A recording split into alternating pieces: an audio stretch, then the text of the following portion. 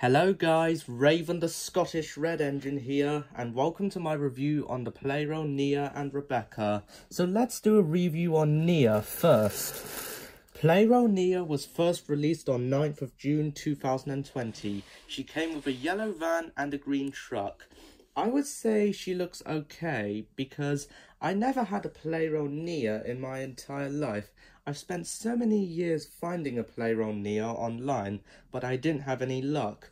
Fortunately, when 2023 started, I found her on an unknown website which is called Totally Thomas, which is similar to Totally Thomas, but still, I really wanted to get the Plarail Nia, so my mum ordered me both Plarail Nia and Rebecca together because they're a lot better, and I finally got Plarail Nia.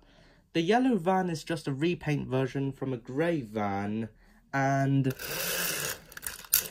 if you look at the face, that face is CGI styled.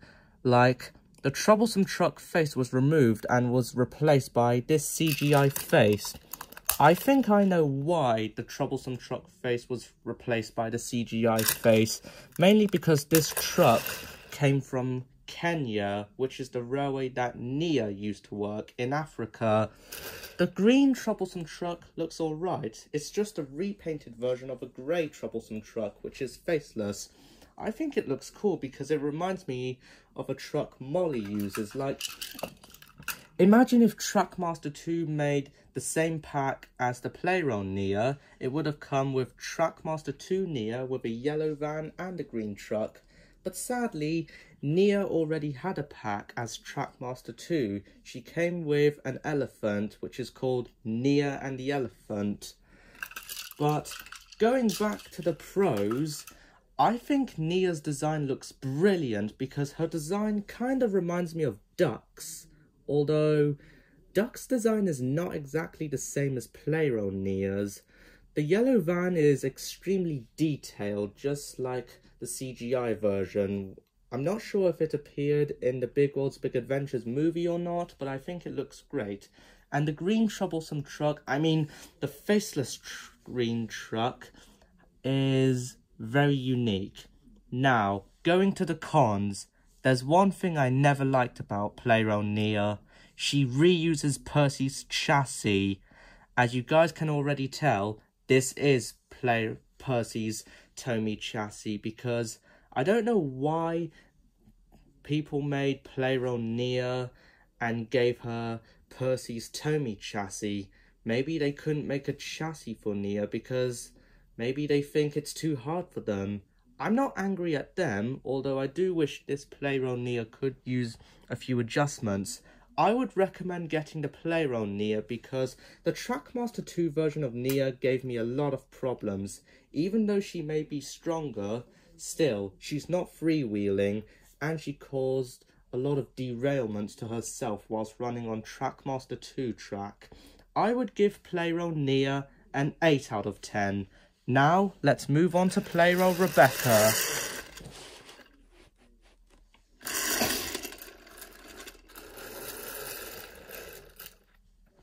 Okay, so this is the Plarail version of Rebecca, who I got at the start of 2023.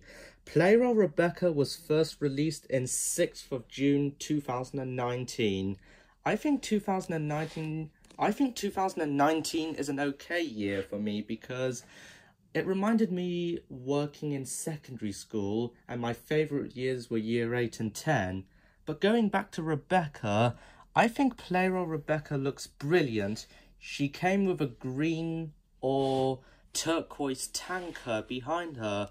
I think this is just a repaint version of a milk tanker, but instead, I think it is a repaint of a milk tanker because, like, people in 2019 who wanted to make Plarail Rebecca decided to pick up a milk tanker, get rid of the letters of milk, and repaint the tanker turquoise. Plarail Rebecca looks absolutely brilliant. The face looks absolutely detailed, and I really like how long she looks. Although, I did get the Trackmaster 2 version of Rebecca, and she looks absolutely terrible. Why? She may be strong, but like Nia, she keeps on derailing, which frustrated me. If you look at the differences between the two Rebeccas, you can already tell the Trackmaster 2 Rebecca is actually shorter compared to the Plarail version, because most big engines that were meant to be longer end up getting shrunk and squished. Big engines like Gordon, Henry, Flying Scotsman, Spencer, and many other big engines I could think of. But the Plarail Rebecca is absolutely longer than the Trackmaster 2 version of Rebecca, because maybe it's just people wanted to make the Plarail version of Rebecca longer, just like the CGI series. And the Trackmaster 2 version of Rebecca's tender looks terrible because it's shrunk, just like the other big engines. And Plarail Rebecca's tender looks absolutely a lot larger compared to the Trackmaster 2 version of Rebecca. There are no cons of what I don't like about Plarail Rebecca. The pros are, I really like how long Plarail Rebecca looks. She looks absolutely detailed, although I did wish she could come with an express coach. I would still recommend getting Plarail Rebecca because, like Nia, she was very hard to find. But that was until 2023, I managed to find her on eBay. I would give Plarail Rebecca a 9 out of 10. Now, let's give her and Nia a test run.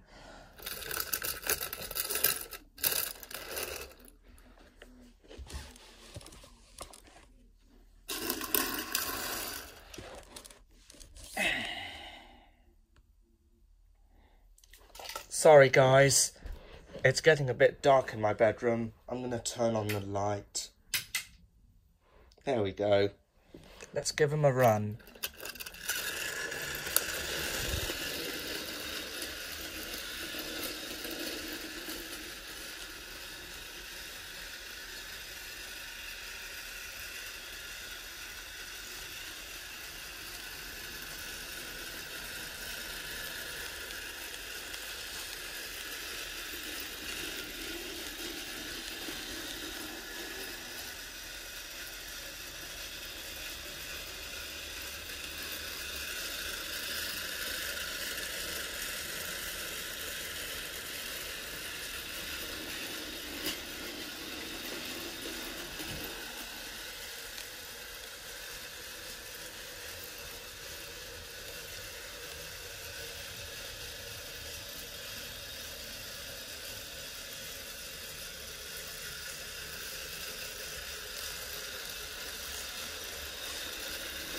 Remember when I said I wasn't going to get the Plarail Nia and Rebecca? Well, I was silly, because I literally thought the Trackmaster 2 versions of Nia and Rebecca were okay, but they kind of give me a downgrade because of their derailments. So that's why I decided to get the Plarail Nia and Rebecca, because they're freewheeling and they can do anything.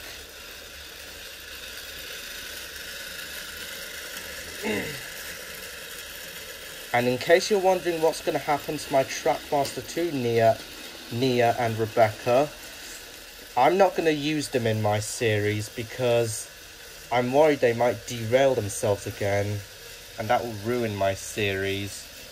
I'm going to use the Plarail Nia and Rebecca. I hope you all enjoyed my review on the Plarail Nia and Rebecca. Comment down below to tell me which engine you want me to review next. With that being said, thank you very much for watching, and have a good one.